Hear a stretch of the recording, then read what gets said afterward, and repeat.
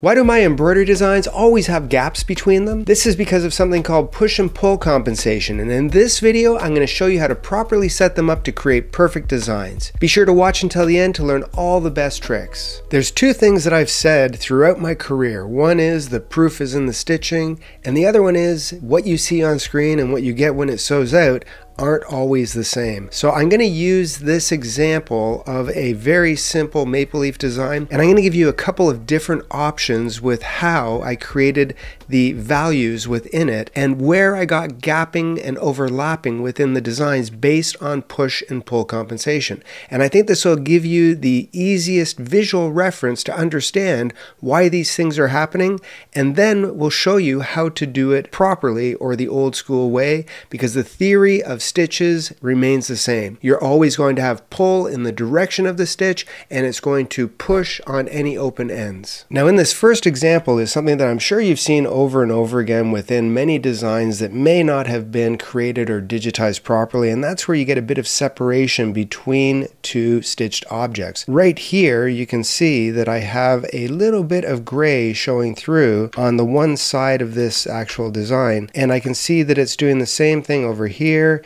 and it's doing the same thing down here, and that is actually gapping, which means that there isn't enough pull compensation within the way that design was created. Now I did this as an example just so you could see it, and I'm going to grab the first object here, which is the fill stitch, and the fill stitch actually has no pull compensation on it. The software does have automation built in where you can set pull comp. Many software will do it based on the fabric type or recipe that you've chosen, and that usually ranges between 0.2 millimeters to 0.4 millimeters of exaggeration on the direction of the stitch. So if it's horizontal, it will exaggerate the stitches a little bit on either end, but I made sure that I totally turned that off for this example. Then I have my second color, which is just the stitch around the outside. It's this satin border, and that is using what's called a steel stitch, which is a fixed width stitch. So it's a 2 millimeter stitch all the way around,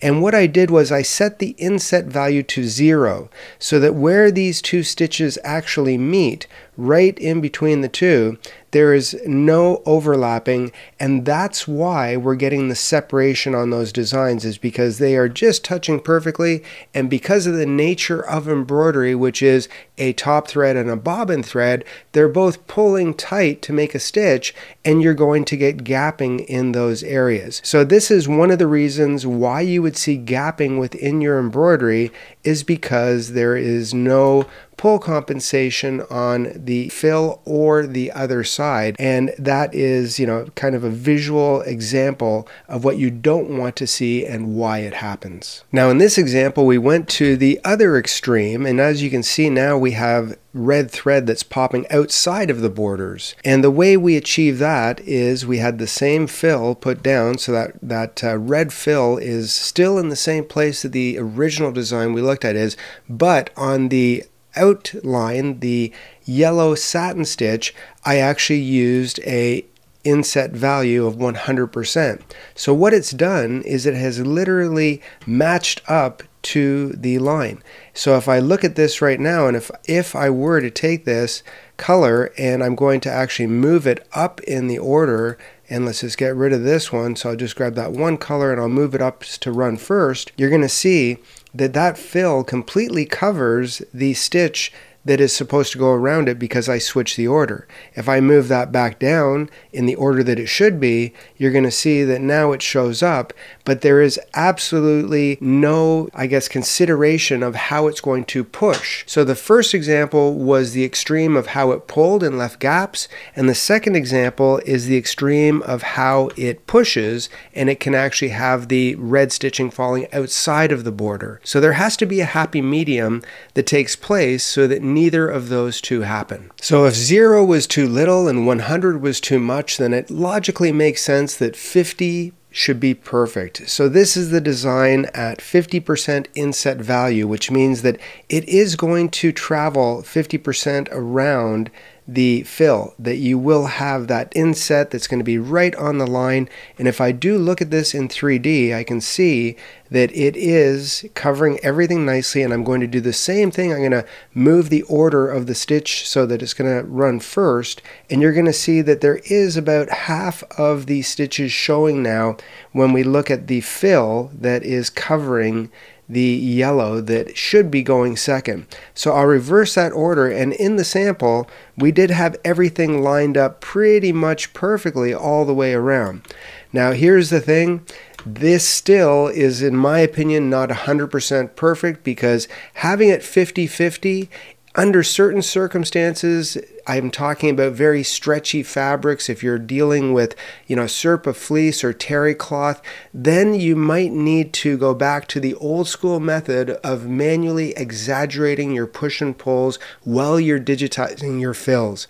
This actually turned out well. I know it will stitch out okay, but it could, depending on the application, still have results that I might not be happy with. So rather than just have this design exactly in the middle, I'm going to take this object and I'm going to get rid of just that fill stitch, and I'll delete it. And then what I'm going to do is I'm going to manually digitize the red fill the old school way, where depending on the direction or the angle of the fill, I'm going to manually adjust my push and pull, and that way I know that whatever application I run it on, I will always get perfect results. So it is an extra step. You do have to manually create your objects. If you change the angle, you'd have to fix it and redefine. It's almost faster to redigitize it than to try to edit it, but still it is the proper way to do it. So let me show you that right now. If your designs keep stitching out wrong, it's not your fault. 90% of embroidery success comes down to how the design was made, and no one teaches that. That's why we created the free 101 course that shows you exactly what's happening under the needle. Click the link in the description to watch it free and grab your bonus cheat sheet for better embroidery results. Now, as I mentioned, I'm going to manually digitize this, and I'm going to have my horizontal fill direction just like I had in the other examples. So I just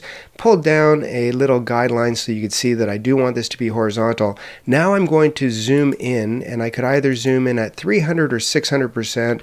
I'm going to go at 600 just so you can really see what I'm doing, and then I'm going to come right into this object and I'm going to start to digitize my lines. Now I'm going to turn the 3D off and see if that is a little bit better for you to view, because I'm going to be doing a red stitch. So I'm going to choose number 3. I'm going to be choosing a fill, and I'm going to then put my first point down, and I'm not going to bring it halfway like it was kind of done originally. I'm going to come right here, and the first point is going to be there. Then I'm going to come here, and I am exaggerating this line past 50%. Then I'm going to come here, and I'm going to start to go down. And as I went down, you can see that I've come down further than the 50, and then I'm going to come back up a little further out, and then I'm going to come over and exaggerate it. Then I can just pan down here. This is going to be exaggerated all the way to there, and then I'm coming all the way in like this and kind of exaggerating my points based on push and pull. So it's not right in the center of the object. I'm kind of, manually creating this and creating a little bit of pull compensation, but always coming across. This is the open end of that stitch direction. So I'm going to come straight across here, over exaggerate to this side, and I'll just continue to follow around. This one's kind of coming to here, and you do kind of get used to this after a while. It does take a little while, if you're a new digitizer, to train your brain to see things with regards to push and pull based on the direction of the stitch. If my stitch direction was going at a completely different angle, then my approach would completely change as to where I'm putting my points down. So this one's going to go all the way down to the bottom here, but I'm not going to come halfway. I'm just going to come across like that, and I'm adjusting for my push and I'm adjusting for my pull both at the same time. Same thing here. Come straight up. I'll come around there to here, come straight over to here, exaggerate on the other side, and then continue to go around, and then I'll come over here. I can go all the way up over to this side, And as again, just kind of, it's a feel that after a while you kind of get used to, you know, how much you need to exaggerate, how much you need to, you know, pull down. Again, open ends. So I'm not coming right up to the center. I'm coming right to about here.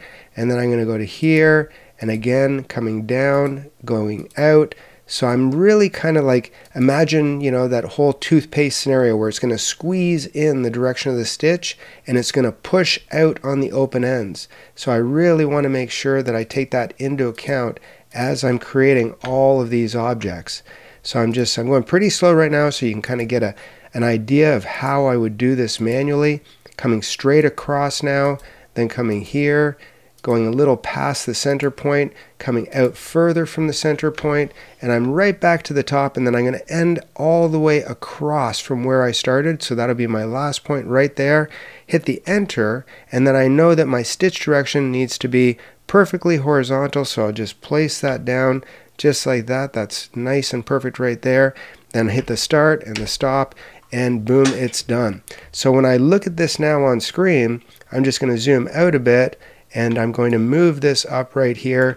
I can get rid of that baseline if I wanted to, but if we take this right now and I turn the 3D on, you're going to see a difference. I've adjusted for the push and the pull, and it looks pretty symmetrical on both sides.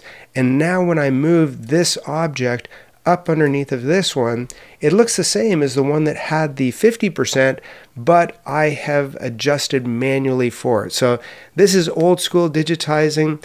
This, in my opinion, is what you would really want to see in a design. I love the automation. I got to be honest, it's a lot faster to just hit a inset value of 50 and cross my fingers and hope that it's going to be perfect. But when you end up sewing it on, you know, a really loose knit fabric and it doesn't turn out, that's when the problems occur. So I'd rather think ahead a little bit, take a little more time, do it properly, and then I'm always guaranteed perfect results. If you're excited to start creating your own designs, you'll love the Embroidery Legacy software. It's powerful, beginner-friendly, and built to make digitizing faster and easier than ever before. And with our expert training, you won't be doing it alone. Click the link in the description to get started and take your next step in your embroidery journey.